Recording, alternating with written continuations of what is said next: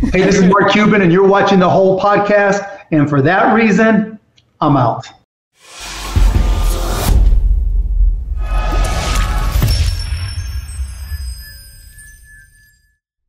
Welcome to the whole. I am Rob Sprance. I'm Franco Del Valle. I'm Lori Levine. We are joined by Jeremy Piven. I'm very excited for this one, Jeremy. We've been waiting for you for now a good hour, talking about going over the movies you're in, just going back, and I was realizing like how long I've known who you were, even from the earliest like 80s movies, you know, is when I first like, it's funny when you have when you see someone's career go, at first it's just, oh, that guy is funny. And then as time goes on, then you start to know who you are. And I was just thinking that it bothers me a little bit that you are 5 years older than me, and yet you look better than I do. And I don't think it's fair. By a lot, I'd say.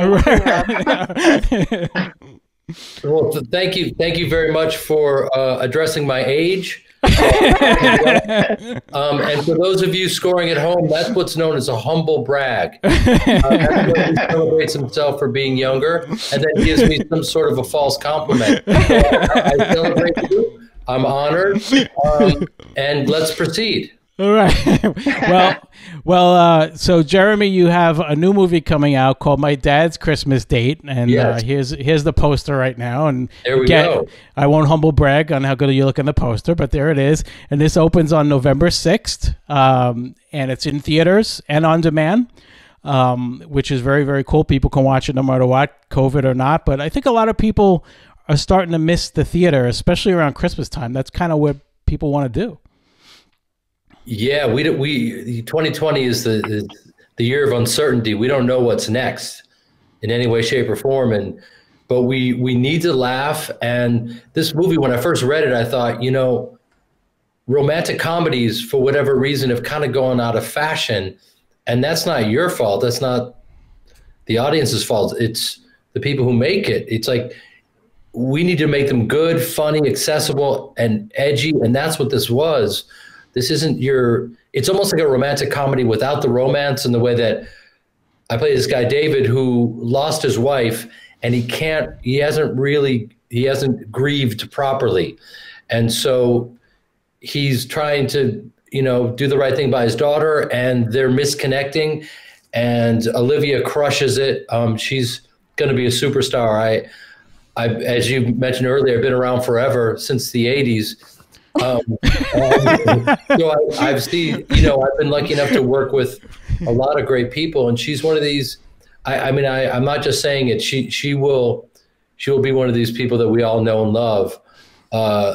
She's in high school. She plays my daughter, who is grieving as well, but she sees that I'm lonely and in pain, so she takes it upon herself to go into these websites and go into dating sites and then start connecting me with dates unbeknownst to me. Mm-hmm. My character is not very cultured. She takes me to the museum. I don't know why I'm there. And suddenly this 6'9" woman approaches me, and I don't even know that I'm on a date. And she's a foot taller than me, and hilarity ensues. Well, I saw the trailer, and we're going to put the trailer at the end of the episode too for everybody to watch. But, you know, that's the first thing I thought, is that, you know, it is a very funny angle that instead of just you going on dates and being set up, you're basically being sabotaged on these dates. You don't know that they're showing up. You're just going to places, and they just happen to be dates that you're completely unaware of. Which is such a great, fun, fertile premise. And Julie Richardson, who's brilliant and comes from acting royalty, plays my best friend, and she's always busting my balls. And, you know, it's funny because as I've been doing press for it, people are like, they want to know how I played this role and how I could do something so different. And the irony is that this role is closer to me than probably anything I've ever played. Starting with the fact that he's a human being, which is always great. Good start. You know, my mom told me, she's been my acting teacher since I was a kid, and she said before I played Ari Gold, she's like, you better be careful. You're going to be in people's living rooms possibly for a while. Mm-hmm. And this is a very specific aggressive type A character, and be careful that you may be confused for this character. And I thought she was crazy. Yeah. Lo and behold, smash cut to present day, where, you know, I have people coming up to me on the street going, "Bro, I'm a douchebag because of you." That's bad. You know. Well, you know, but you played it, so just to give you an idea of how well you played this, right? So Ari Gold, I know, is based on Ari Emanuel, right? Okay, so who I've never had one interaction with, but for this show, we're always reaching out to managers, agents, and publicists to see if, you know, who would like to come on and be a guest and promote things. And whenever I think of a guest, and I'm like, oh, I look it up. If it's Ari Emanuel, I just don't even bother, because I have your Ari in my head, and I'm like, you know what, I'm not even going to go there. I don't think it's going to work.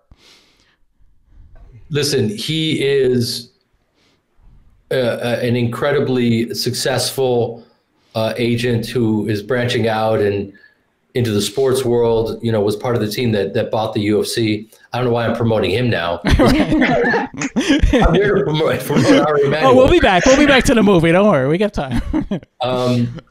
But you know, he really does his job, and you know, I didn't really say this while I was doing it, but I can say it now that, you know, he's such a unique, specific individual that we use so many of his traits. And that's one of the reasons why I think people gravitated towards the show. It felt very real. Mm-hmm. And there were times when we had to back off of certain storylines. They were like, guys, this isn't a documentary about Ari Emanuel. Oh, wow. And so we had to kind of back off. And he, you know, I'm sure you should have him on the show. He would probably say that, you know, that he's very different and he's nothing like that. But, you know, there are a lot of interesting, one of the many reasons I did this show was because, first of all, people, as you guys know, are fascinated by the backstage life of performers. Sure. And this was a chance to do it right. Mark Wahlberg, it was loosely based on his life, very loosely.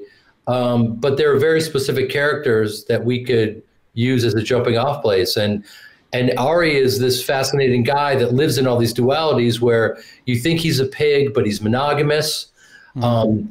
He appears to be racist, but he's an equal opportunity offender. And he really loves these people and is giving them tough love. So I just knew from the jump, like, if we get this right, it could be interesting.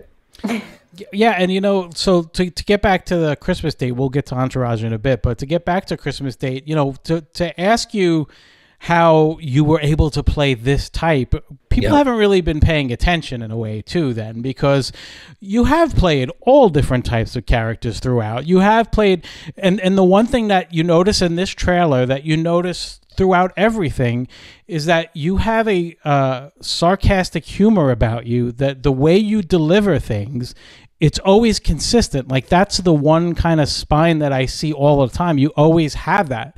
The way that you have the ability to deadpan and make people laugh, like you've been doing to us already, you know, that's still there. You see that in the trailer. You weren't Ari in all of these other shows, and almost not even close to that. But, you know, like, you know, Larry Sanders wasn't Ari. We weren't that type of guy. So I think people who, you know, all of a sudden just kind of think that that's the only thing you did, they haven't been paying attention. Yeah, but, you know, when I was younger, I would get offended. But as you get older, you realize that, first of all, there's no time to get offended. Don't take anything personally, ever. But just because I've been working as an actor my entire life doesn't mean that anyone has to have a reference for me. And, you know, I played the gay Versace salesman in Rush Hour, which was a complete and utter departure from everything I've ever done. And, you know, my background, no one in this country really talks about, no one's ever asked me, hey, where'd you go to school? Whereas, you know, if you're over there in the UK, they wear it as a badge of honor, and they go through the rites of passage. They go to drama school, and, you know, and as did I, went to NYU and the National Theatre of Great Britain and all these places. And so I have a very diverse background. I think you interviewed Tim Robbins, isn't that correct? Yep, 2 weeks ago. Yeah. Right. Yeah, Tim is amazing, and Tim was my A little bit overrated. Lori's overrated. she's good I'm deadpan just too. kidding. Yeah, no, he's underrated for many reasons. He's a brilliant guy and a great artist, Sweetest guy. and an incredible teacher. And he was my teacher, and he taught me a form called Commedia dell'arte, which is what I was playing the entire time in Entourage, which is completely emotionally invested, over the top, but rooted in sincerity. Yeah, and you got to do you did Tim you did Bob Roberts with him, and you did The Player with him. Yeah, and Bob Roberts, I was an extra, and it's funny, for whatever reason, when I was watching your stuff with Tim, I was reminded of that. I was at the time on stage in Chicago, and Tim, being so generous, wanted to include all of us, and there was just no time, so I ended up just kind of being an extra in that. But that was my journey. I did 40 movies before Entourage, and was an overnight success, and won the Fresh Face of the Year award at 37. And when I accepted my award, I said, "There's nothing fresh about my face." But thank you. But Tim, I really owe it so much to Tim, because he taught me this form that set me free. Because if you can play these heightened emotions and play them sincerely, then that's really fun. Then anything's possible. And they say you're chewing up the scenery, it's too much. But if it's real, then you can get away with a lot. Sure. And Tim was he's one of the warmest people that we spoke to, and you could tell just how passionate he is just talking about his craft. He has this podcast, Bubbo Supreme, which is a Trump type of audio experience that he released. So he literally, because of COVID, couldn't film it, so he turned it into what's like an old school radio show, with full acting and sound effects, and it's fantastic. And to talk to him about it, just to see the passion in him, for someone who has literally nothing to prove to anyone at this point, he was just fantastically passionate about it. So I could see how just him telling you pretty much anything, how you'd want to lean in and listen. Yeah, he's such a brilliant guy and opinionated, and as a teacher, you'd get up there and let's say you were it was a ton of improv before we would dig into the text, and he would, if you made an entrance, you have to make an entrance with the emotionality at 10. And as if you just won the lottery or you just heard the worst news of your life or whatever. And if you weren't rooted in sincerity, and if the audience didn't believe you on stage, he would ask you to leave the stage. Wow. He would say, your agent's on the phone, you got to leave the stage, you got to pick up a call. And you would have to leave so the only way to stay on stage would be totally rooted fully in sincerity. Wow. So I grew up playing sports and stuff, and I have a very competitive spirit, and just the brilliant competitiveness of that, where he's really asking you to step up and immerse yourself in it and commit fully. Whenever I would talk like this before, back in the Entourage days, I would just get hammered for being pretentious. Like, oh my God, stop talking about acting. But now we're living in times, as you guys know more than anyone, where we have these long form conversations, right, so that we can actually figure out who people are. So I'm thankful for this forum. Absolutely. This is the whole point of this podcast is, there's a lot more to people than what you see. You also mentioned, the theater and going to school, but your mom and dad were actors, and they have the Piven Theater in Chicago, that they started, where they're teaching acting to pretty much anyone who wants to learn it, so you almost were lucky enough to have two schools, either that or it's the complete opposite. It was bad for you, but you actually got two different perspectives, I'm sure, on the craft. I got many different perspectives on it. And yeah, my parents were my acting teachers from the time I was a kid. And I still see my mom all the time. We're going to see her today. And it's still great. You know, as people get older, one of the reasons why they decline is they don't have that connection to the things that they love, and staying vital. And so like during this time, I would work on monologues with her and stuff. And it's just fun and great. And so then for the past couple of years, I've been doing stand-up comedy, and I'd never done that. Yep.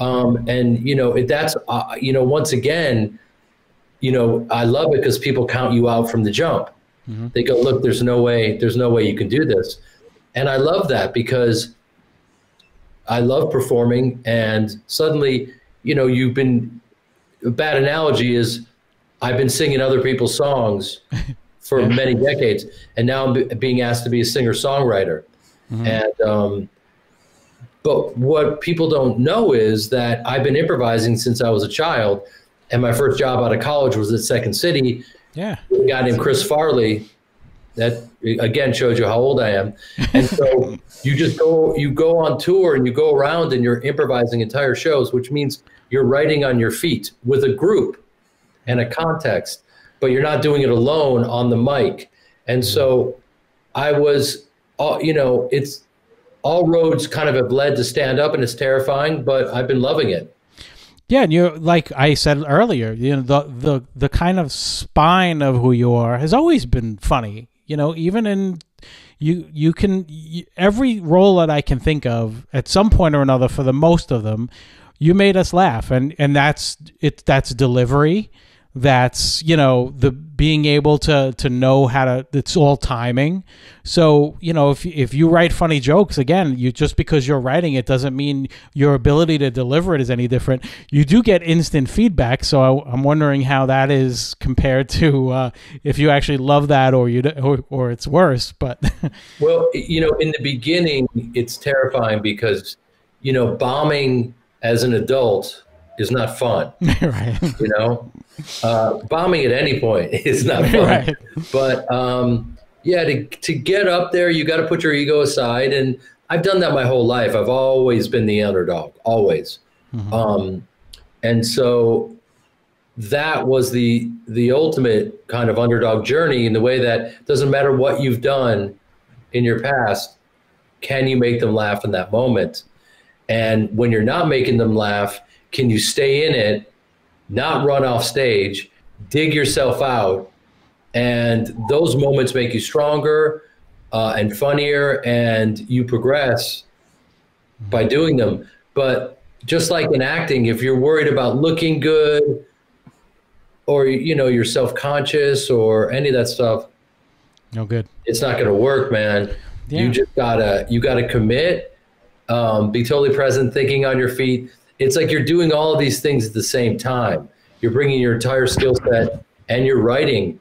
And then if it's not working, you're writing on your feet. Mm-hmm. And so I knew the only way to get better is to immerse myself in it, and doing about 250 shows a year, 5 to 8 shows a week. Wow, that's a lot. I didn't realize you were doing that. That's how you get better.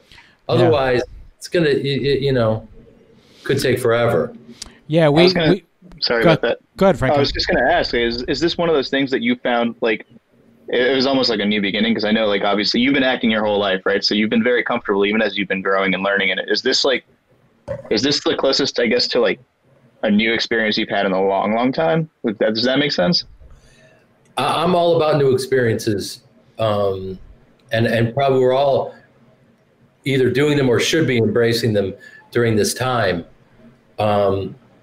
So yeah, you know, you mentioned I look younger than I am. I think that's one of the variables, to be honest with you, because when you're learning and you're in that childlike state, this will sound, I don't know, this will sound pretentious or whatever, but I think your cells on a cellular level, you're just very childlike. Mm-hmm. And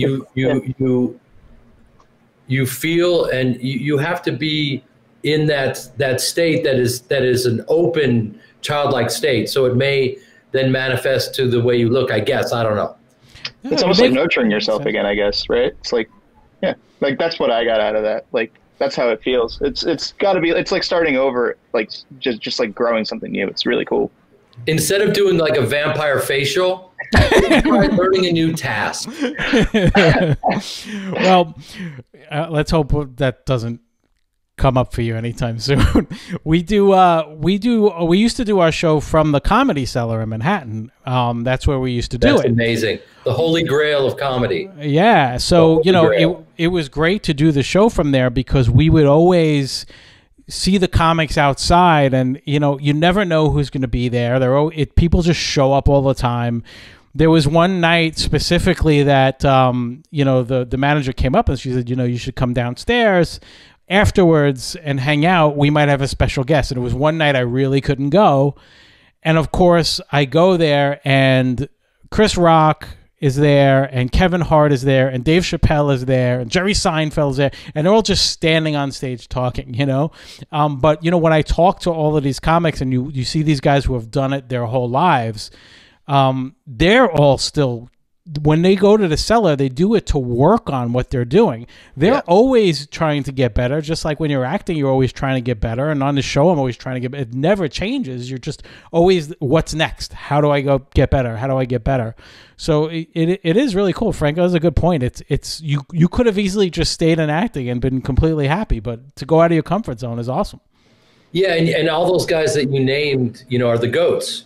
Mm-hmm. And they are all still working on their material, and they're still brilliant and humble at the same time. And that's just a really rare combination. Yeah. So yeah, I love the form. I'm humbled by it. And I remember getting up at the cellar for the first time, and because I've been on stage for decades, it's my home. But getting up there, I remember at the cellar it was really terrifying, because of all the brilliant people that have inhabited that space. And because I had just been, grinding and getting my reps in, I was able to survive, and the audience doesn't lie. And, best comics in the world are in New York, and those audiences have seen a lot. Mm-hmm. Sure. So it was great. It was incredible. Did you ever try an amateur night when you went to NYU? Amateur night? Like at a comedy club? No, I never did that. I feel like you would have just tried it just for fun. Yeah, even when you were younger. Since you went to Second City afterwards.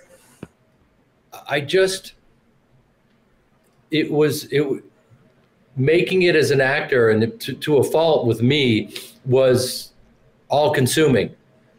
Right. And so I didn't even think about splitting my focus then. I wish I would have, but I didn't. And I was always, studying, putting on shows and whatever. And then from the moment I left college, I've always been working as an actor, and growing up in a family of actors, it's just such an honor to be able to work. So you're always, for good or ill, working and then chasing more work. Mm-hmm.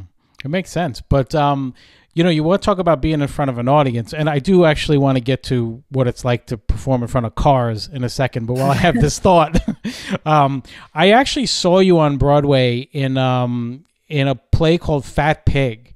Quite a while ago, and you were great. It was one of the reasons why I went was because you were in it, and I wanted to check it out. But it was a good play, and you were really, really good in it. And I was just curious, how often were you doing stage before I was even aware that you were doing it? From the time I was 8 years old, I've been on stage with no rust.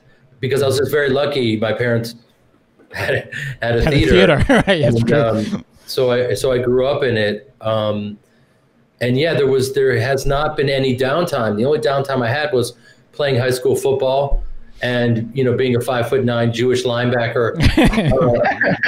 Why is that funny? They're a dime a dozen. Come on. Yeah, there aren't delivery. Yeah, there aren't a lot of them. out there. What's that joke from Airplane when she says, "Why don't you read this leaflet, famous Jewish sports legends?" When she was looking for something to read. Yeah, it's so I got to get back to the cars, because I know you just did a show last week, literally a drive-in show. So how was that? What was that experience like? Was it bizarre? It was very bizarre, but again, having logged the hours, I'd never navigated anything like that, and I've been in so many different situations. So you got to prepare. Like, okay, I hadn't slept last night, you guys, because I had a nightmare that I was being heckled by a Kia Sorento. Oh, you know what's happening. You know, I was in Orange County and Trump was just there, so I said that makes sense. He's orange. This is his county. And these are kind of hacky jokes, but I was like, I gotta connect with them, and you know, I'm up on basically being projected on a bouncy castle, which is a screen. Is that really how they did it? It looked like I was in a cave in Kabul. Like, there was strange lighting from below. They were honking. I don't know if I was bombing or if I was doing well. I didn't know what was happening. But listen, here's the reality. The reality is I stuck it out, and I you know, you just put everything into it, and I don't know if I got anything back. It was basically like my entire childhood. It was it was a completely surreal experience, but those make you better, you know, because then when you go into a proper situation like the Great Comedy Cellar, which is the prototype for comedy, low ceiling, you know, you feel like you're all in it together. It's intimate. You appreciate those moments because you've already, you know, bombed in the middle of a traffic jam. So wait, so that's how they did it. They didn't. You couldn't hear them laugh. So if they liked the joke, they would just honk the horn. Oh, God. Was that right for you? Oh wow, that's so weird. Obama just was speaking at the same kind of thing, and he was like, "I'm getting a lot of honks." Like, it was so awkward. Yeah, but I mean, Obama's never bombed. No, that's true. Good point. Good point. Ever. I mean, I remember I was lucky enough to stump for him in Chicago, being from Chicago. And I was there with my mother, and it was an incredible time. And I got up on stage, and I don't remember. I think someone couldn't show up, so I would just fill in for them on stage. And I introduced him in Chicago at a train station, and I was backstage with him and Michelle just before he was elected. Oh, wow. And my mom grabbed a hold of Michelle's amazing arms and said, "Don't forget about the arts." Oh, and wow. That's great. A funny moment. Yeah, they were what the Jews call a mensch. They were mensches. They were very sweet. Very sweet. Yeah, that's a great story, man, because you know, you got to spend some time with him, you know, just and even a minute. He told me that Entourage was his favorite show. And I just thought, no, there's no way. There's no way. And immediately I thought, you say this to everyone. You know, No, he loves Rahm Emanuel was his chief of staff, so it makes sense. Could be, yeah. It later it made sense. In the moment, I didn't buy it, even though he's such a genuine guy who, I don't know if he meditates, but he must. Because he never takes the bait. He's always very calm. And I just imagine him going up to Ray Romano saying, "Man, you know, yours is my favorite show." And Ray, "Oh, thank you, man. I can't be honest. It means a lot to me." You know? But I talked to Reggie Love, who was his head of security, and he said, "Yeah, Barack, he watches it every week. It's his favorite show." And I was like, "What?" Yeah. And then he's actually admitted it.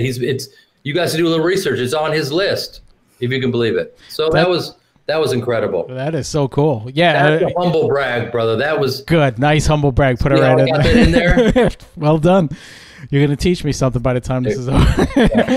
But you know, to get back to Entourage now, because it is also one of my favorite. You're actually in two of my favorite shows of all time: Larry Sanders Show and Entourage. You know, in Entourage, I mean, I think the reason why people so much gravitate to Ari and the way you played Ari is because you didn't show up on screen. You exploded on the screen. Like every time the character Ari Gold was there, shit happened, no matter what, you know. And it's weird because the fascination was supposed to be in the beginning about the celebrities and what it's like to live like a celebrity. But as time went on, it was more about the back and forth stuff that Ari was doing, and the way, you know, we got to learn a little bit about every one of these characters. So, you know, I know there are some questions here that you've gotten a million times. I'm sure you've spoken about this show so much that you're almost exhausted to it. But at what point, like when this show starts, you start working on it, you don't know it's going to blow up, of course. Like, when did you start feeling, oh, wow, I think we might have something special here? You have to understand, when we aired, it was just before social media.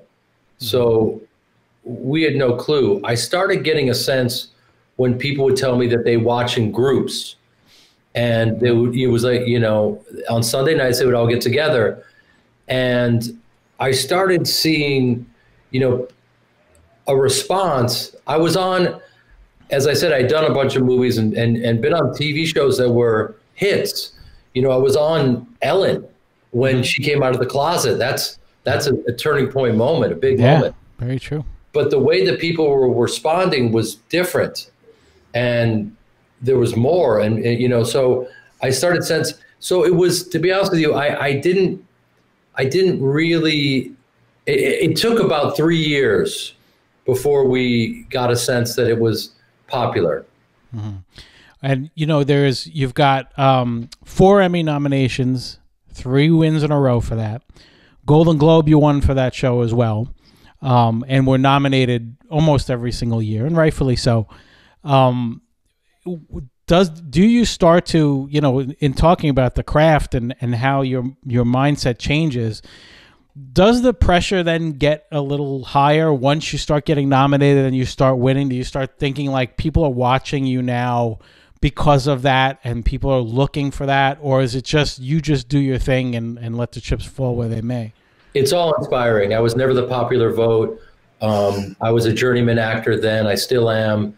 That mentality never changes.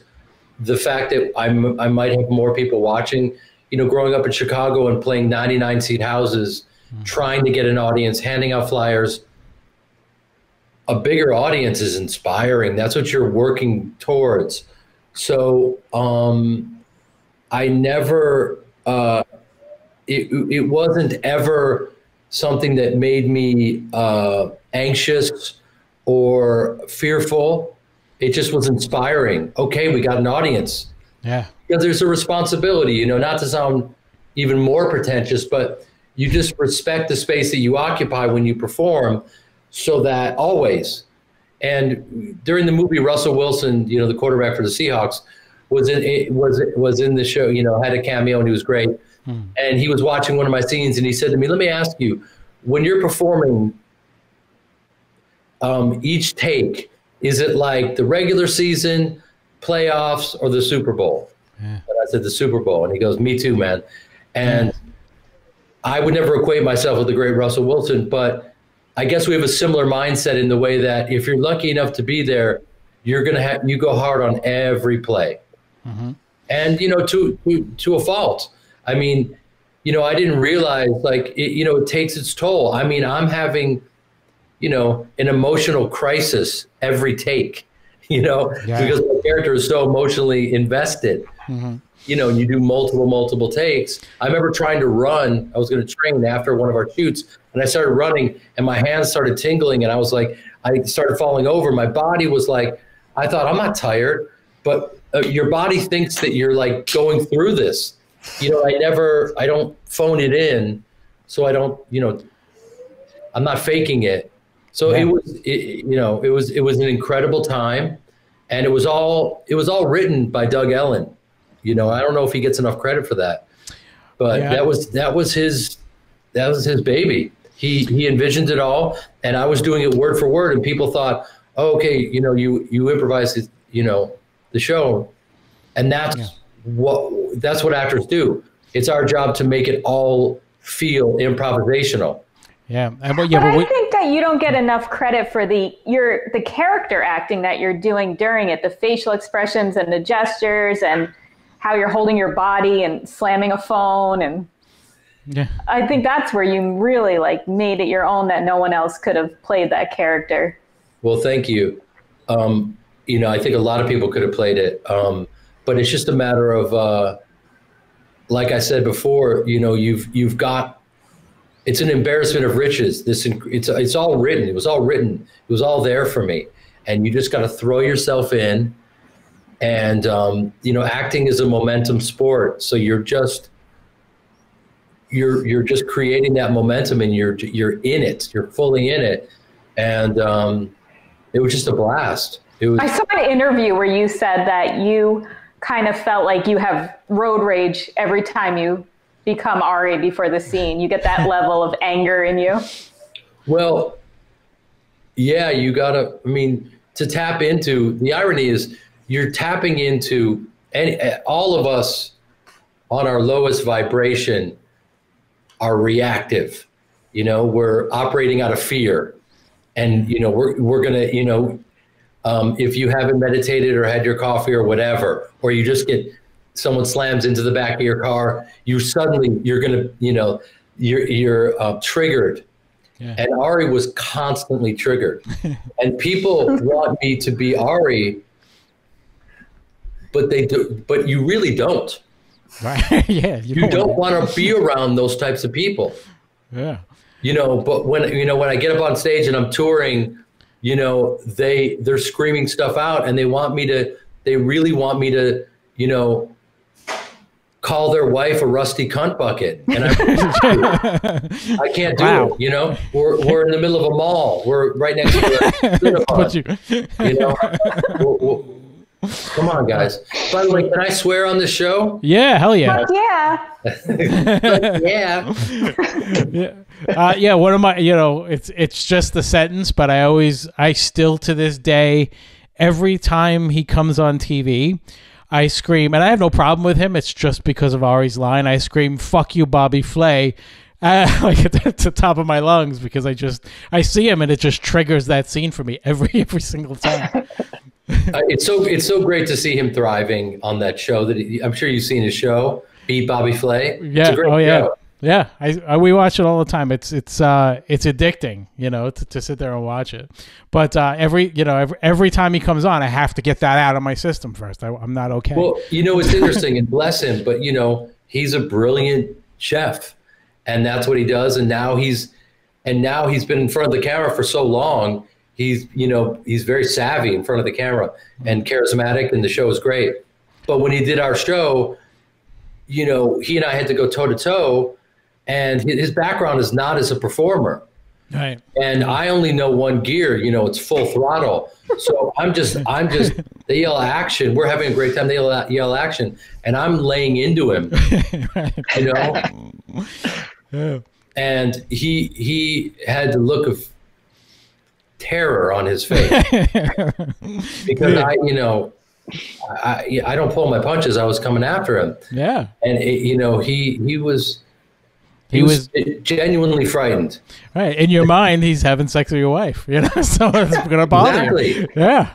Those are the givens.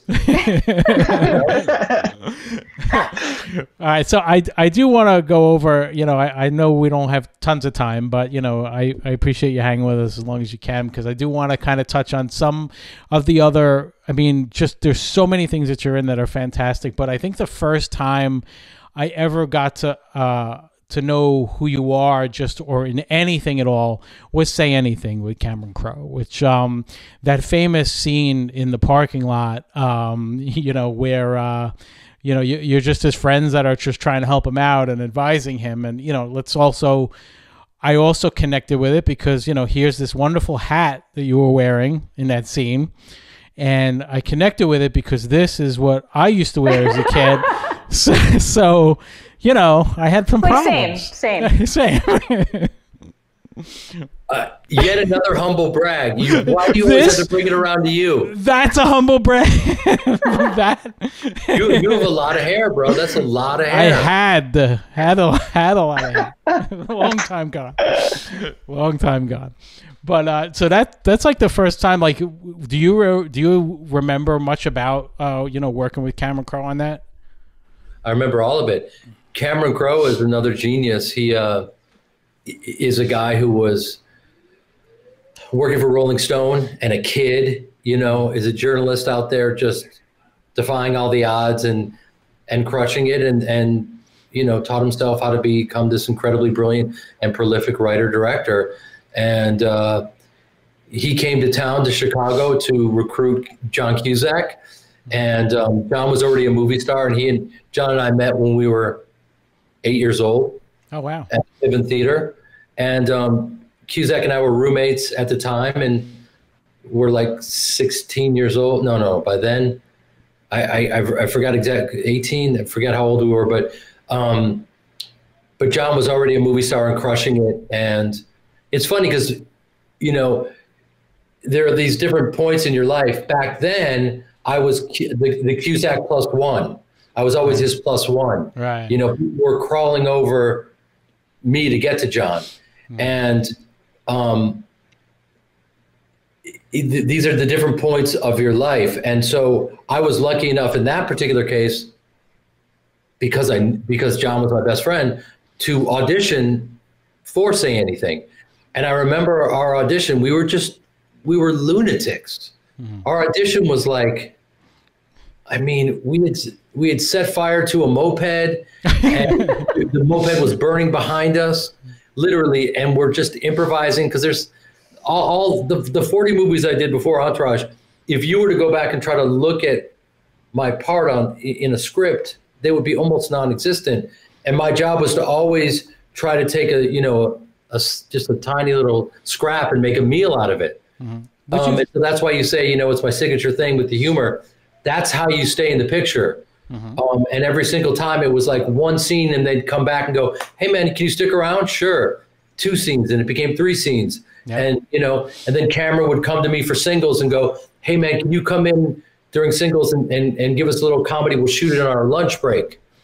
Oh, so cool. That's how I have a career, really. You just gotta make something out of nothing. I saw you said once too that you were shooting with Dustin Hoffman, and you're like, I stood next to him because they're not going to cut me out if I'm next to Dustin. Yeah, that's so smart. Well, right there, he's my hero. I grew up watching him, and he's one of the GOATs. Mm-hmm. And just to even have a chance to kick it around with him was incredible. And I, growing up got a chance to work with him and De Niro and Morgan Freeman and all these people, and it was just incredible just to share the same space as them and to be able to kick it around with them. And you look for those moments and you get better. And it's an old cliche that no role is too small, but it's true. It's just true. It's your job to get in there, and on the day, possibly, you have to pick and choose your battles. The director may be going, what are you doing? But if you've really got an angle on something and you can contribute, you got to be brave and go for it. Yeah.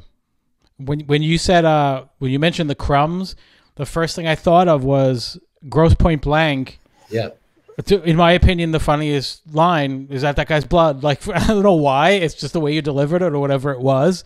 Like, that made me to laugh the hardest. And that's what I said earlier, is that in the beginning, it's, oh, that's that guy again. He's funny. That's that guy again. And I think it was about the time of Larry Sanders' show that I knew you as Jeremy Piven. And, because that was just a great role that you played as the head writer, and just paranoia through the roof and everything else that went with it.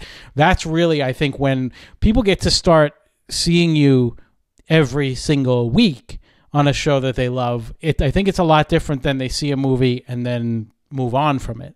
So, with Larry Sanders, you're working with, Jeffrey Tambor, Gary Shanley, and Rip Torn. My God, like, it's a clinic there, but I can also imagine it's a little intimidating. It should have been more intimidating, but I was just so I so desperately wanted to contribute, and they were all our geniuses. And Gary, God rest his soul. It was my first job out of college, but I was prepared in the way that, you know, I've been on stage my whole life, and so once again, there's an example of like me and Wally Langham, who plays, you know, the other writer.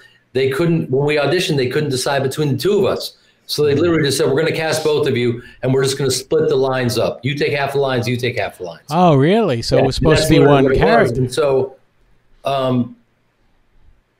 you know, each week you thought, you know, I could be fired at any moment. But my job mostly was to try to keep a straight face and not lose it, because Jeffrey Tambor is one of the funniest human beings on the planet. Yep. Ever. Hey now. Yeah, exactly. Yeah. And he's digging into these scenes, and he's an example of how you play comedy. You play it a little more serious than the serious stuff. He was playing it like a Greek tragedy, and it was so funny. And so there are times, if you look at that show, and I'm just kind of, you know, just trying to hold it together. So yeah, I was just basically some, you know, random role player on the bench for the Chicago Bulls while they were going for their 6 championships. But I got to be around it, and I got to contribute, and I got to, you know, to take it all in. And we were on the same lot as Seinfeld. And I didn't even have a TV, because I have this mentality of I'm still a broke actor. So I'm living in a pool house while I'm on TV. Oh, wow. And Mark Hirschfeld, who cast Seinfeld, saw me in the parking lot. And he goes, hey, could you audition for, I've got a great role for you in Seinfeld. And I'd never seen Seinfeld, but I've of course heard about it. You know, they're the Beatles, but I'd never seen it. And I was like, you know, I can never turn down an audition. But I was like, you know what, man, I'm on this show, the Larry Sanders Show. He goes, no, I know, but maybe you could come over and just, you know, audition, and then maybe we can, you know, you could film it when you're not. I said, sure. So I auditioned, and I had met Jason Alexander in the parking lot. A lot of parking lot situations. This is some parking lot. It's an amazing parking lot. CBS Radford. Imagine how many honks you'd get there. Yeah, exactly. So I went in and auditioned for Seinfeld. I don't know if you know that I played George Costanza. Of course, yeah. And I got the role, and Jerry was like, oh, you know, oh my God, you must be such a fan of the show, you know. And I was like, yes. I'd never seen the show. I'm such a dummy. It's so sacrilegious that I'm saying all this right now, that I was actually on the show without seeing it. Hey, that happens. It's a good thing that I hadn't seen it, because I wasn't so overwhelmed by them, and they were also kind and generous and cool, and every one of them, you know, and they didn't have to be. I was some random dude coming in, and they were incredible, and I got to, you know, kick it around with them, and it was so fun. And I've run into Jerry since then, and he's always just such a mensch, really sweet guy. Yeah, there's also I think it's better maybe in a way that you didn't at any point see the show, because then you would have played George completely differently than you did. So maybe the way not knowing maybe helped. I mean, you didn't watch anything about it before you went in and auditioned? No, I didn't have a TV, man. Paul Sims, who was the head writer on the Larry Sanders Show, came to my house. He goes, why are you living in the pool house? Right. He's like, you're on a television show. It's got a point. He's like, you don't have a TV, man. What's wrong with you? I was like, oh, yeah, man, I gotta, you know. I just always had that mentality of like, I don't know, could all go away tomorrow. I'm in the pool house. It's a nice pool house. Well, you know what? It kind of keeps you driven, I guess. You know, keeps you humble. It's exactly. You know, you mentioned Jeffrey Tambor, and I'm sure you know this, and you've been told this many a time, but you're technically in Arrested Development without actually being in Arrested Development. They in one of the newer seasons, they took the Entourage beginning, and they actually had a club called And Jeremy Piven. And they went to the club called And Jeremy Piven in Arrested Development. And I think at one point, Will Arnett, who played Job, goes, "No, I'm at this cool club called Jeremy Piven." Like he says it wrong, like in typical Job fashion. So like you're even in that show without being in that show. Well, I would love to actually be in that show. That show is unbelievable. Absolutely. Top I love 5. all those guys. And I would see Jason Bateman, you know, here or there. And Jason always had the air about him like he was on to something in a good way, good way. Like he just always knew, even when before any of this, he just had that confidence, like that he's going to crush it always. And, you know, watch this transition. Go. Olivia, who plays my daughter in Christmas Day for my dad, she has that energy. You haven't seen the movie, but you saw the trailer, right? Just the trailer, yeah. Right. Yeah, and you see her, and she's going toe-to-toe with me. She has no fear. She's crushing it. You know, she reminds me of my nieces. She is not even slightly intimidated or impressed by me. Yeah. in any way, shape, or form. Yeah, she reminds me of my niece Pearl. You guys know Pearl because Pearl broke the internet. She basically created Funny or Die. Do you remember this little sketch with Will Ferrell where this little baby is like, "Give me my money, bitch"? Yeah. It's called The Landlord, and Pearl is Will Ferrell's landlord. No way. That's my niece Pearl. Wow, look at that. It's so cool. I do remember that sketch. It's only had 100 million downloads. Wow, that's insane. She's still taking a victory lap. As she should. As she should. I was teaching her how to play the drums the other day, and because I play the drums all the time, and I was, you know, having her just sit in the pocket, and she was like, and she was hitting it, and I said, "Pearl, you could do this. You've got a good basic rhythm," and she goes, "I spent my life playing the violin." I was like, "Pearl, you're a child. You can do anything you want. Uncle Jeremy, I'm having a midlife crisis, man. I want to be a rock star. I want to be a rock drummer." And she goes, "I think you're a little too old to have a midlife crisis." Oh, real nice. Real nice. Yeah, I hate Pearl. As you can see from the guitars behind me, very similar. Like, you know, back then I thought, you know, look, I mean, I'm gonna make it. I'm gonna have my band, and we're gonna do it, you know, and all of the stuff that goes along with that. But you know, now it's like when I play the guitar, I'm like, maybe I'll work on some songs. I'm like, nobody wants to hear songs from me at this point. Like, I'll do it for my own good, but you know, who wants to hear that? And Franco laughed a little too much at that. We'll deal with that. Because I love you. If I didn't love you, I wouldn't laugh. Okay, fine. But but that's the whole thing. I think we're living in times where we're really consumed and concerned with how we're testing. Yeah. You know, and it's a creativity killer, you know. Yep. You know, if you spend your life trying to be the popular vote, man, it's a slippery slope, you know.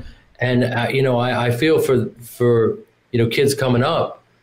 You know, there's so much competition, there's so much information, and you know, just go play your guitar. I'm going to go play my drums. We'll get in a band together. Yeah, I'll jam with you. Know, mediocre. The rest of your crew will laugh at us. It'll fine, be a whatever. nightmare. I don't care.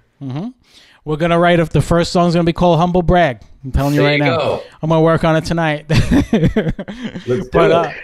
I want to thank you so much for joining us. And I do need to tell you straight up, like, you should never be concerned about coming off pretentious, because it's fascinating to hear your perspective on things and just how you do these different roles and how you get ready for them.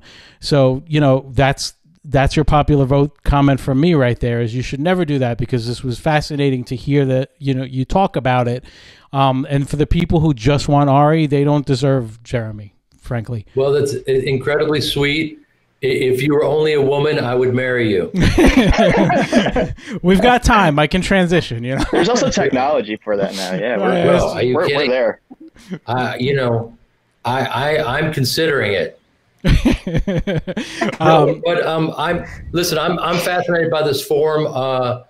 I'm doing my own podcast that will be released. It's going to be called "How You Live in J. Piven." Okay, I like that. Great name. Awesome.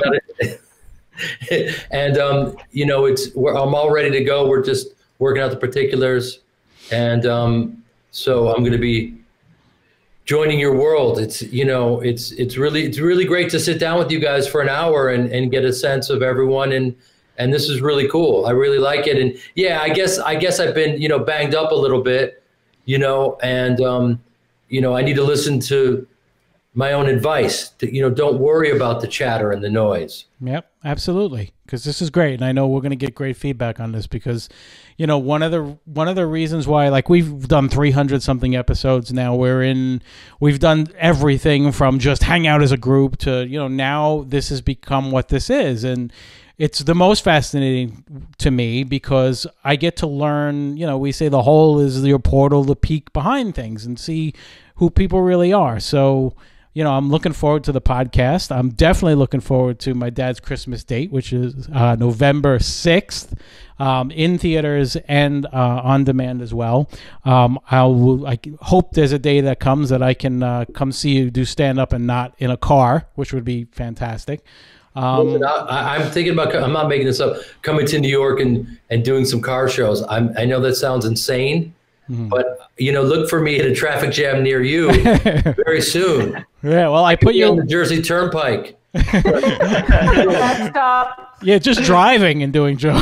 Yeah, I mean, anything's possible, man. Yeah, well, I put up the website jeremy-piven.com. We're gonna have to find the guy who has jeremypiven.com and make that right. I'll volunteer my parents' driveway in New Jersey. Okay. Yeah. There's a lot of good Wawas out there, too. Let's get into it, man. Sure. I love the good people of Jersey. That would be, listen, don't pull a knife unless you're going to use it. I will perform in your parents' driveway. There we go. All right. Why not? Let's set it up. But by the way, just to get back really quickly to this movie, I think this will come out right after the election. We all need to laugh. And this thing, it feels like comfort food, but it's not predictable, and it's we need some good funny content now. So check it out. Yeah, I agree. So I'm going to play the trailer again. So stick around and watch. Okay. Also, Jeremy, if you don't mind, would you mind doing a quick ID for us before you go? If I had a publicist, they would say no, but I don't have one. So yes. Oh, well, okay. Thank you so much. I appreciate it. Well, publicists don't let you do that. Huh? It's weird because it's funny because I asked Tim Robbins to do it, and I never usually don't even keep it in. But sometimes I do because it's funny. When I asked Tim Robbins, he did it, no problem. And then he leaned in, he goes, I don't usually do that. And I was like, thank you so much, Tim. That's really nice. It's an honor. But thank you again, Jeremy. Again, everybody check out My Dad's Christmas Date, November 6th. No, December 6th. No, November. November 6th. November 6th, right after the election, Lori. It's right after the election. So you're either going to be curled up in a ball or taking a victory lap. Oh, God. Either way, let me make you laugh. Yeah, let's hope it's a victory lap. Jeremy, thank you again so much. It was an honor. I really appreciate it. Thank you, man. I appreciate it. That was great. Best of luck. Have fun with Mom tonight. What's that? Have fun with Mom tonight. I will. She's the best. Joyce Piven is glued to the TV right now. She can't get enough of this election.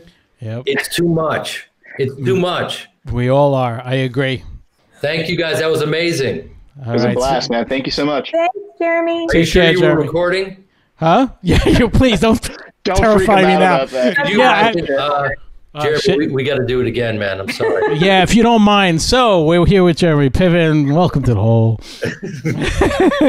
That would be the worst part. It happened to me once. I had comedian Ralphie May on, and we started doing the show, and we were all in a room together, and Ralphie was going. It was 5 minutes in, and I look and I notice that Ralphie's mic is not recording and everybody else's is. And I was like, but he's a pro. He's so funny. He didn't care. He didn't care. He's like, all right, let's do it again. So he was cool. He was cool with it. But man, I didn't. That's bad. But yes, I just looked now because you made me paranoid. So thanks a lot. I appreciate it. Thank you, guys. I'll have to follow you guys on social media. Absolutely. I'm going to share it out and everything. I'll send an email to your team, but I'll also tag you if you don't mind in the tweets and everything too. Let's do it. All right, Jeremy, thank you again. Everybody take care. And thank you for listening to The Hole. Bye. Bye-bye. Later. Man, what a blast. Awesome. Well, cute. yeah, I want to remind everybody one more time, please go to thewholepodcast.com, subscribe, review. We are getting tons of new subscribers, and I'm jazzed. Franco's just as excited. You could see it in his eyes. I want to do this for a living. We got a long way to go before that, but we're working on it. There's not much else you can do up there, Franco. Yeah, I know. No, there isn't. I could work at a tire warehouse, and that's about it. I know, it's true. But could thanks. also I think you need find out- qualifications for that, though. I think I need to be a man. I'm not quite there yet.